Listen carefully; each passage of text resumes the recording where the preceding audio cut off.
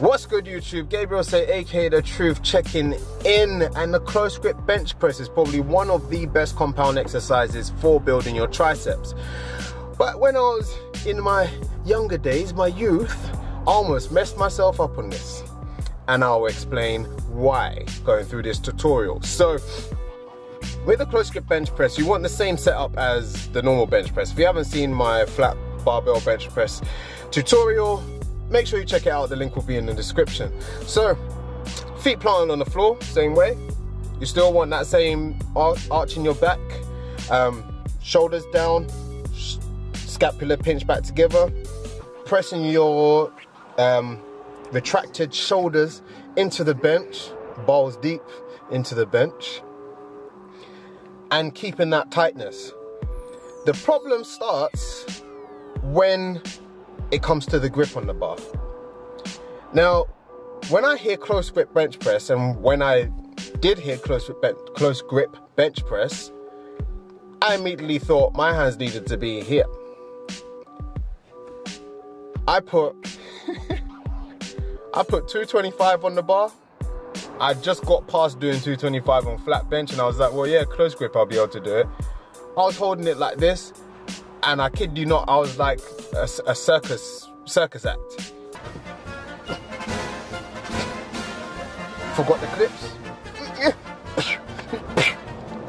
Fucked my shit up, felt embarrassed, left the gym. So, when a close grip bench press, you don't actually need to be that close. Like, say your normal grip bench press, you'll use the rings.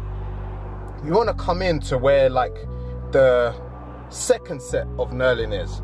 So it's almost like a little bit closer than shoulder width apart, because the only reason why close grip bench press will hit the triceps more is because the angle between your humerus and your body is a lot tighter. That's the only reason. So as long as it's tight in, and that's shoulder width apart for me, there's no point of bringing it in more. That really puts you in more of a compromising situation. So when it comes to the grip, don't be silly about it. It only needs to be either shoulder width or slightly in from shoulder width. That just allows you to bring the elbows in tighter and closer to the body, and then all of the drive, well, majority of the drive will come from the triceps. But the same movement pattern is exactly the same. It goes in an arc like that. So that's it. You know, a very quick tutorial on how to close grip bench press. And it's not that hard. It's literally just the grip that can mess you up, which messed me up. So I'm feeding it back to you. So don't forget to follow me on Facebook, Instagram, Snapchat, and Twitter. Make sure you like the video because it really helps me out. Comment down below, subscribe, and share. Don't forget the sharing. And until next time, be true, lift big, and stay swole, baby. Peace.